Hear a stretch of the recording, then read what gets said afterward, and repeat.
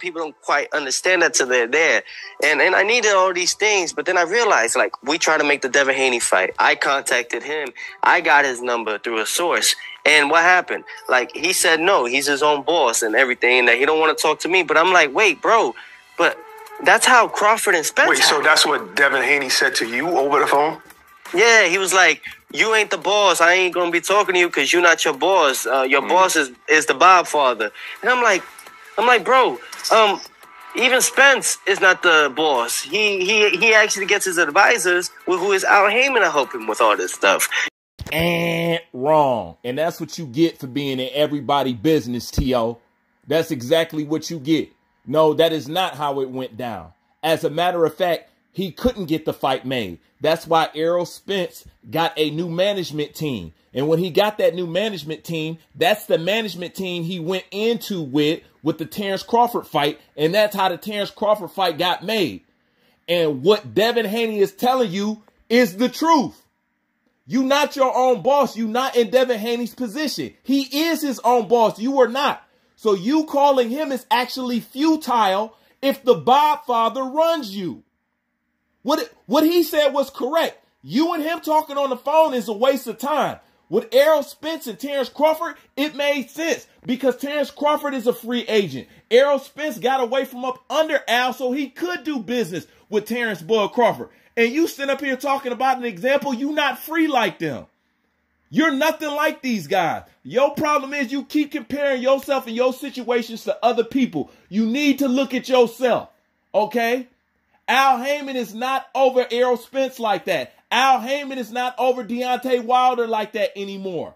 That's why we got the fight that we got. So when you become your own boss, then a phone call like that means something. But until you do that, Devin Haney was right. You wasted his fucking time. And all you doing is clout chasing because, T.O., how in the fuck you got a fight coming up, but you spend all your press time talking about other people's situation, what they get paid, and what they got going on in their career? Everybody is doing good in they shit but you. You supposed to be promoting the fight, but you steadily talk about somebody ducking you. T.O., have you forgot that you were on the Duck Chronicles? I believe, if not 3, you're definitely on the Duck Chronicles twice. If you're new to the channel, if you don't know about the Duck Chronicles, you need to get caught up on it. One of the most classic series that hit YouTube as far as boxing goes. I don't know how many videos left on the internet. You have to go on my Patreon to really get them all, but some of them should still be on the internet. And I will leave TEOFIMO Lopez Duck Chronicle video in the description box, and I'm going to leave it in the comment section. So there can be no mistaking. You know what I'm saying? That's why I started the whole damn series, because this seemed like an era where everybody was ducking. I was like, hell, I can capitalize off this. All this ducking going on. I can create a series with all this ducking going on. And that's exactly what the fuck I did. But he told you the truth, man. You're not your own boss. So if you're not your own boss, what business are you going to do?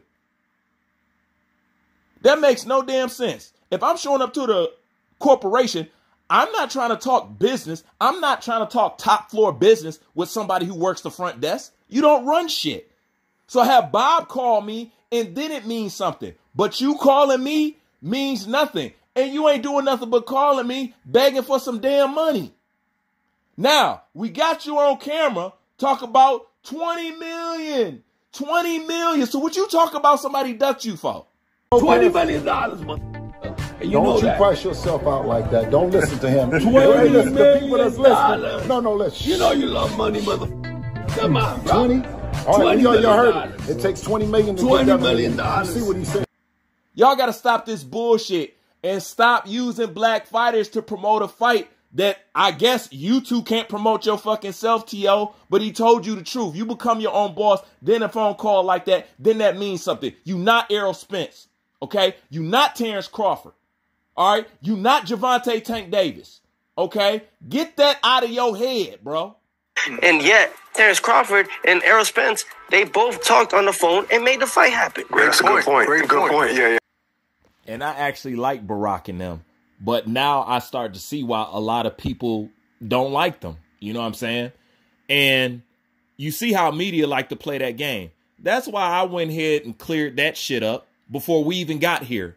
So you can see how disingenuous this whole thing is. So you can see how artificial this is. So you can see how intentional it is. So you can see how they use media to try to push a narrative that is not true to help shit on somebody over here and help promote somebody over there. Did y'all just peep all that shit? Talk about, yeah, that's true. Yeah, that's true. No, it's not true. He not his own boss. So what you talking about? He still got to bow down to Bob. He over here complaining about ESPN and all this other stuff. He don't run shit. So how could that phone call have meant anything without Bob?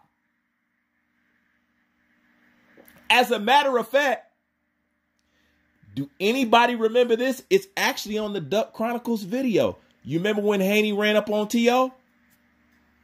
What was T.O. chanting? What happened with the meeting with Bob? What happened with the meeting with Bob? What happened with the meeting with Bob? What happened with the meeting with Bob? You don't remember that, T.O.? What happened with the meeting with Bob? I thought you your own man, though. See, when he was in your face, you were saying, what happened to the meeting with Bob? What happened to the meeting with Bob? But then you getting on the phone playing like you the honky tonk man?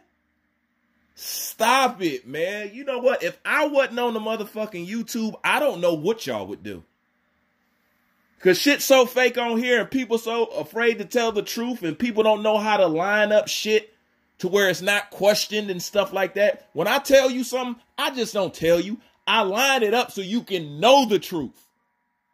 Not just go off what I'm saying. You know what I'm saying? I ain't blue blood. I just ain't going to tell you about some fictitious article and not lead you to where I got it from. So just to let you know, this fool is sour. You fucked up, T.O.